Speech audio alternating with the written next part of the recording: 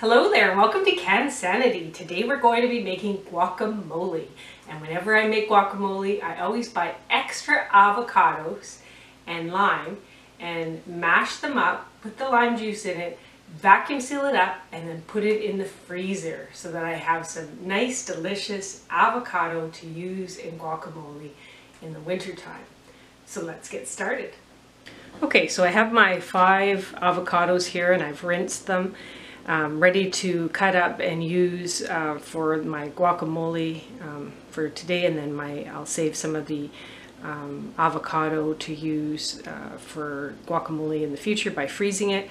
And I just want to talk to you about what you can look for a nice guacamole, or sorry, nice avocado. Is you want to you can pick these up green. Now I picked them up from the Costco in a bag like this, because I know that I'm going to freeze some of this avocado.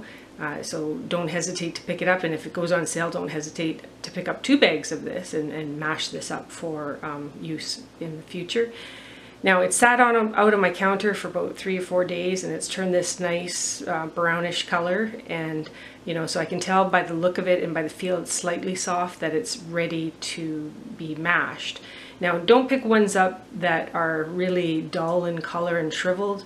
You're likely to, when you cut into that, have some browning on the inside, so try to get them when they're looking like this. Now the other indication that an avocado is nice and fresh is that stem piece is intact. So if you're buying them as singles, look for ones in the grocery store that have that stem piece intact. And if it's not intact, it would look like that, with a slight indentation. And with the stem piece intact, that means that that's going to be a fresher avocado. So I'm going to cut these up and show you how I prepare the avocado for use for guacamole in the winter. Okay, so when the avocado is slightly soft, it's really easy to get the nice green flesh out of the avocado. So all I do is I usually cut it in half where the pit is. Give it a turn, and then to get the pit out, sometimes it's so loose that it'll fall out, and you see how that's nice. It's nice and green the whole way. So if you feel comfortable with this, you can just take a sharp knife and just do that, and then twist, and then you can take your pit out like that. So then what I do is I scoop out the flesh, and if you just take a nice large spoon, it just comes out really nicely. And when the avocado is the perfect ripeness, then it's going to just come out super easy. You're not going to have to really force it. If it's a little bit firm, then you might have to work a little harder at it. Okay, so I'm just gonna cut all these open, and then I'll show you how I put the mash together.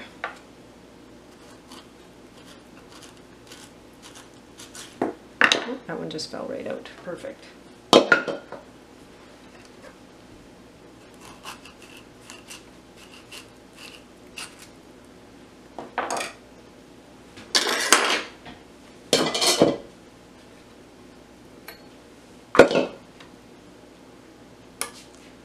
Okay, now you want to add some lime to your avocado, and I like to use fresh lime if I have it on hand. And so what I do with the fresh lime is I throw it in the microwave, and I microwave it for 15 seconds on high, just that helps soften it. And then I give it a roll, press hard and give it a roll. That just kind of helps the lime separate from the flesh separate from the membrane a bit better, and so it'll just make it so that you get more lime juice out of it. Now if you don't happen to have fresh limes, you can always use bottled lime juice, but I find the flavor is better with fresh. And so then you're going to cut them in half,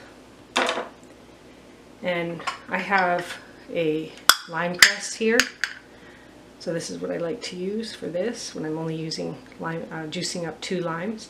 You can also use a lemon reamer if you want to have that instead. So I'll just do that. Now you want to put your lime juice on your avocado as quickly as you can, because if you leave this too long, then the green, the avocados will start to brown. And so to get that, preserve that nice bright green color, you want to put your citrus on your avocados. And you could use lemon too, but I prefer lime. So I'll show you how I use this. And then all you have to do is press, and the juice comes out really nicely on this lime press. And if I just take that open, you'll see that there's not a lot left in that. To use the reamer, just take that and just hold it like this, and then you just press all around.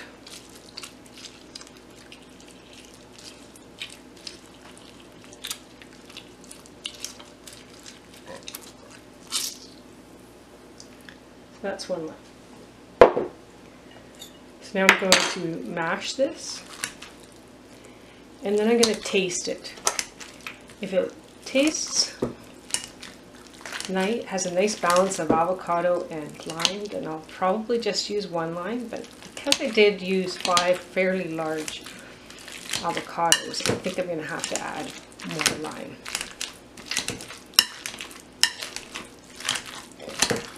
Again, that lime or citrus that you add is important, because if you don't add that, then your avocado will brown.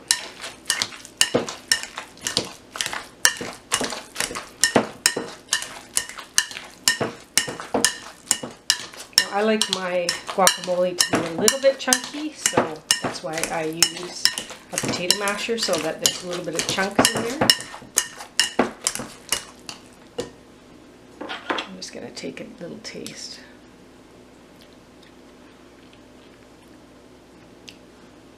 I can definitely add more lime. So this is 5 large avocado. I believe I'll probably put two limes in there. It'll depend on your lime. Some limes are really juicy and some are not.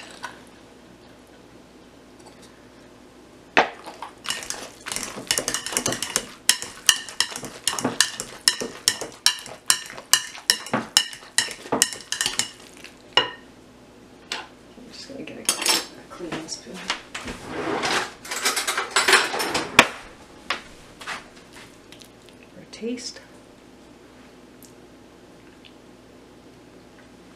I can add that one more. And that will be perfect.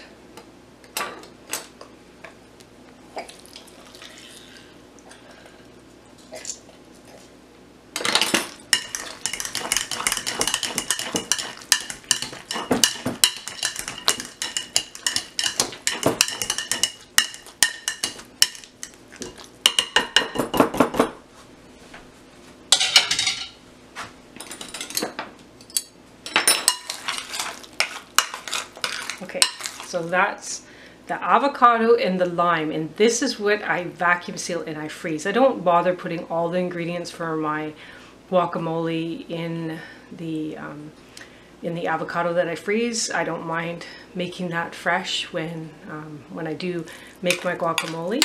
So I'm just going to scoop out what I need for the guacamole that I'm making today, and then the rest I'm going to vacuum seal. Okay, so to make my guacamole, I'll just measure it out. Usually I don't bother measuring, I just do to taste, but just so you can see, this is a 1 cup measure. So I use 2 cups of mashed avocado with lime.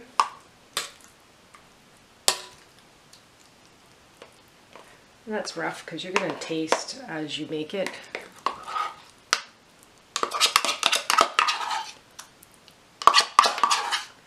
Now I want to freeze my my avocado that I have in the other bowl here, so I'm going to do that first because I don't want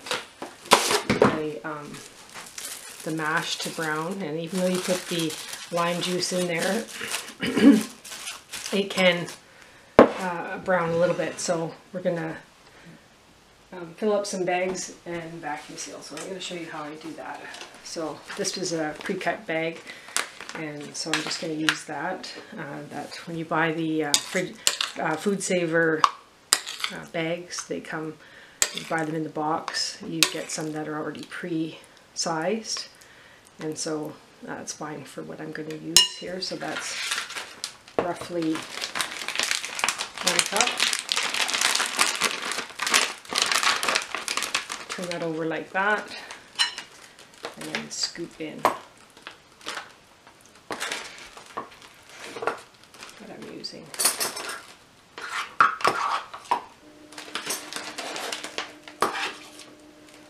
That's one. That's approximately what I need here. So you can go a little less if you think that you're going to need that little bit for the other package. So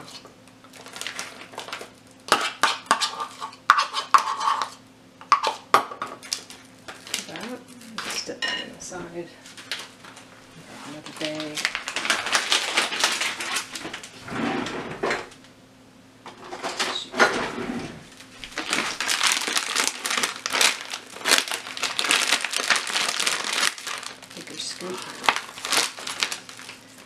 And then I'll just scoop the rest in here, because I can tell by looking at that that's going to be approximately 1.5 cups for this last batch.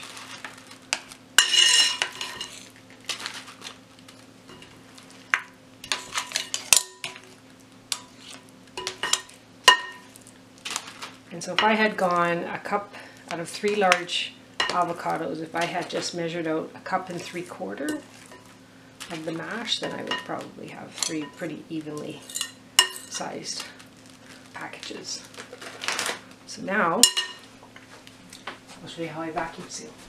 So the first thing I do is take the air, as much of the air out as I can. So I press my guacamole, or sorry, my avocado with lime into the corners so I get the air out. And I like to freeze my packages fairly flat, so this is how I do it. I just kind of squish the air out and then use my hand and just squish it like this. I'm just going to make sure that there's no air pockets in there, so it just will mean that it will freeze better. So you might have a few, that's okay.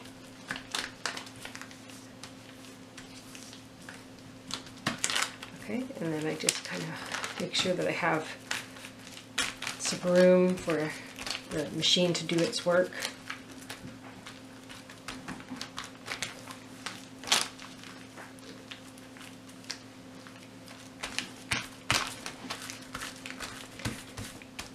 Okay, so that's how I usually freeze them. I like freezing them flat because then they seem to take up less space in the freezer then, and I can stack them and just keep my stack of avocado mash all together. Okay, so that's good. That's one. Okay, vacuum sealing is really easy. You can trim off some of the excess if you want, but you want to leave at least 1.5 inches of the bag where there's no filling, because you don't want that to be sucked up into the vacuum. But there's not a lot of liquid in this, so I don't really need to worry about that. But I am going to take off about 1 inch of this bag before I go ahead and vacuum seal it. And again, don't worry if you have some air pockets in your avocado. It's when you have a chunky avocado mash, it's just impossible to get all the air out. So I'm just going to take off about 1 inch. So just slide that in there and just use the cutter to cut off a piece of the plastic, just that I don't need that extra in there. And then turn it on, and then it's going to get loud. Just put that in there, in the center.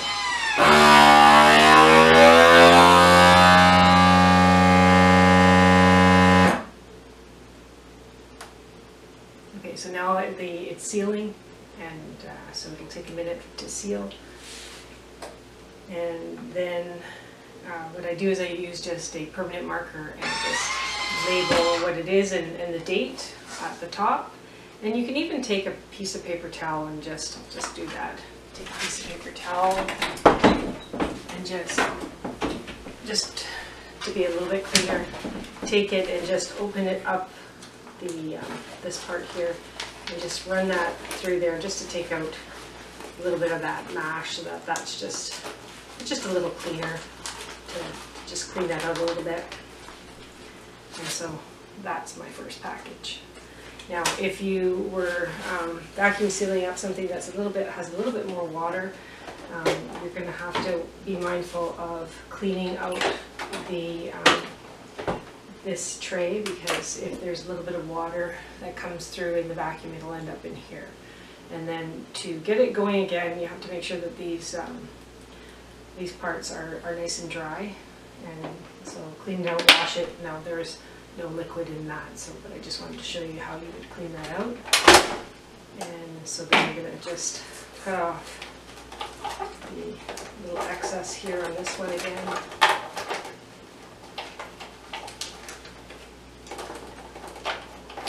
Doesn't have to be completely even. This one here had a little less mash in there, so just pull that down and stick that in.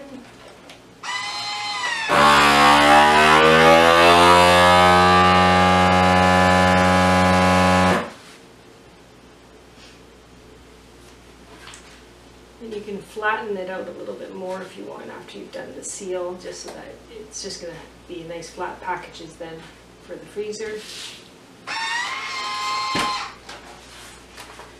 And again, this is not necessary, but I just find it's just cleaner when you go to thaw it to not have a lot of puree or mash up at the top. Because you're going to thaw, to use this, you're going to take it out and put it in your fridge overnight, and then it'll thaw, and then you can add the rest of your ingredients the next day. And you know, it'll keep a couple days thawed in your fridge. It won't, because you vacuum sealed out the air, it won't go brown. So it's great to make these nice little avocado lime mashes, and so you're ready for your next party. Okay, so I have my cilantro in a bowl. I have a large 8-cup measuring cup filled with water, and I bought this cilantro 2 days ago. And when I buy it, I don't put it in the fridge. I put it in a bowl like this, and I put water in it, and I put a bag over top. And as you can see, it's a little bit foggy in there, and that's good. You're sort of making a little greenhouse for your cilantro, and this will keep, if you have really good fresh cilantro that you've purchased, it'll keep for several days like this on your counter. So when you go to use it, then when you take off the bag, you can see how beautiful that cilantro is. So you can do this with parsley, cilantro, any of your fresh herbs that you buy. So now what I'm going to do is I'm going to take off at least half of this, because I love my cilantro in my guacamole. If you're not a fan of cilantro, use parsley, or if you don't want to put any fresh herbs in your guacamole, you don't have to, but I love the flavor of cilantro in my guacamole. Okay, so I've washed or rinsed my cilantro, and then I just spun it in my salad spinner, and then I just like to take all the leaves off. It's okay if there's some small stems in there, but mostly what I want is the leaves. And so I will easily put a cup of fresh cilantro in my guacamole. And if it's really flavorful, I might even add some more, but we'll start with a cup of chopped fresh cilantro. And so what I'll do is I'll just take that and then just chop that up. When I grow cilantro in my garden, then I just love making fresh guacamole from my fresh cilantro. this is store-bought cilantro because it is end of November.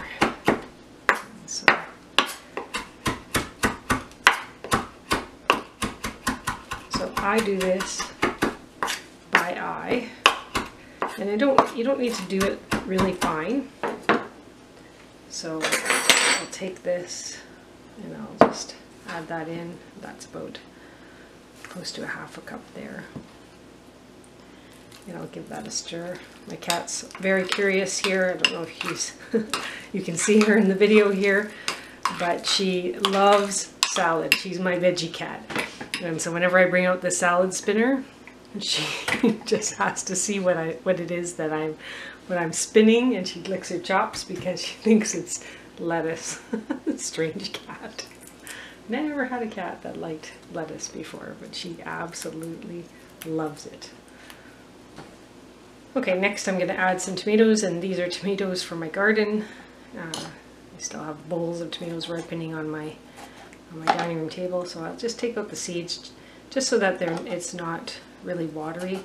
And you can put up to a cup of chopped tomatoes. You can leave this out if you're not a big fan of tomatoes, but we like to add it to our guacamole. So what I do is I just, like I said, take the seeds out just so that I don't have all that water. And this is a 3/4 cup measure here, so and then just roughly chop these up. I like it chunky, so I don't mind it that they're not the same size. It's fine for me.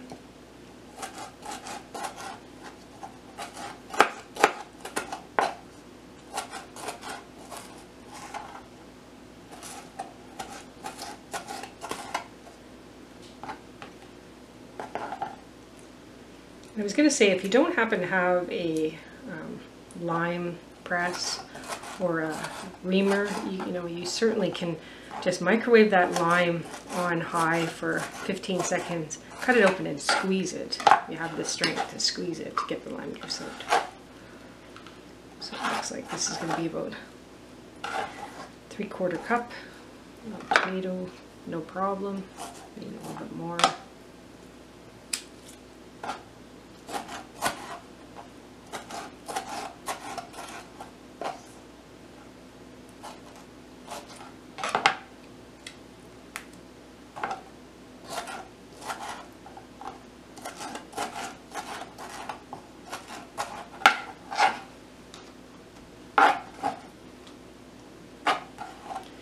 So that's 3/4 cup. I'm gonna add that to my mash and my cilantro. Just give that a stir and see what it looks like. I have these other tomatoes that I've cut open, so I'll probably go up to a cup.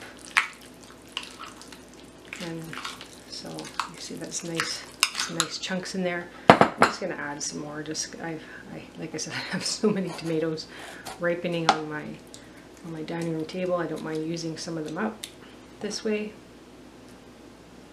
Okay, next to add my seasoning. So I like garlic, so I have 3 medium-sized cloves here. You can just do 1 or 2, or maybe what I'll do is I'll start with 2 and just mince that in there. If you like to taste your garlic and get a good hit of that in your guacamole, you can always also slice and chop so you have bigger pieces. So I'm gonna mix that in. And I can taste that and see, but I can tell that I'm going to want to put 1 more in there. So I'm just going to use it. I peeled it, might as well use it. Add that in there. Mix that up. Now I have gloves on because I'm going to be cutting up some jalapenos. And I don't want to get a chemical burn. So I will take, this is the jalapeno that I grew in my garden. And so I'll just see that slice, take out the seeds. It just smells beautiful. Love red jalapenos. And the red jalapenos will turn red on the vine if you leave them long enough, and sometimes when you cut them and just leave them at room temperature, like you can see this one's starting to turn red too. So this one is looking good inside too. Take those seeds out. Now, as you can see, we like our food spicy, so I'm putting 2 jalapenos in. I love to do a mix of red and green if I can, because that just gets nice color into the guacamole. And I'll just use a better knife here. Just chop that up. So again, you can just add some and taste, and then add more. So I'll just do with the red first, and then do my green. And you know, don't be brave. You have to wear gloves when you're chopping hot peppers. If you can't find gloves, you can just put a baggie on your hand, and that will work. A nice thick baggie. I know PPE is hard to find these days because of the COVID-19 pandemic.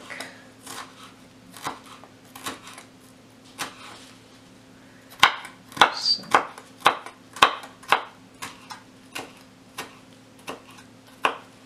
And I don't mind my jalapenos, again, being a little bit chunky, so I'm not worried about mincing that too fine. So I think I'm just going to do 1.5 today. And now the advantage of freezing your mash, your avocado mash with lime, is that A, it's quick, and B, if you want to make your guacamole to taste, you can do that. You know, I could freeze this as well and just have it all prepared for myself and take that out already prepared. But the tomatoes will get a little bit more mushy if you freeze them. And so I like to have that, the texture in my guacamole. And also, if I have the mash frozen with just the lime juice, then if I have someone that visits that doesn't like cilantro or doesn't like heat, I can make a very mild guacamole. So now we're just going to add some salt and pepper. And this is just to taste, so I just grab some black pepper. I start with 1/4 teaspoon of black pepper. You could also, if you didn't have jalapenos, you could put some red chili flakes in this instead for heat. And I usually just add about 1/4 teaspoon of salt. You can use table salt or kosher salt, whatever you prefer. I just happen to use the table salt this time. And that's good. Now, to keep your avocado from browning, if you're not going to serve that right away, you can take your bowl and just push out the air. And this is a large bowl, so I don't think I would necessarily put this much olive oil in it, but what you would do is you just press out your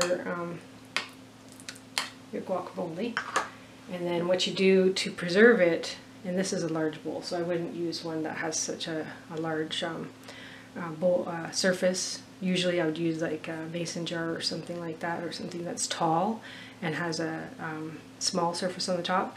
But to preserve it, you can just put some olive oil, put a thin layer of olive oil all over top, and you'll mix that in then when you serve it, because that's going to a little slightly salt. Just make sure that's all over top of the guacamole, and then put a piece of cellophane on that, or if you have a lid for your bowl, do that, and then you can just pop that in the fridge, and it won't brown if it has that thin layer of olive oil. Okay, so my guacamole is done, and so I'll just pop that in the fridge. I put a layer of cellophane over top just to minimize the amount of air that's getting to the surface of that guacamole. I do have my thin layer of olive oil, which is also protecting the surface, but you want to seal it up tight because you want to minimize the amount of air that's in your dish, because it's the air that's going to cause that oxidation, which will turn your guacamole brown.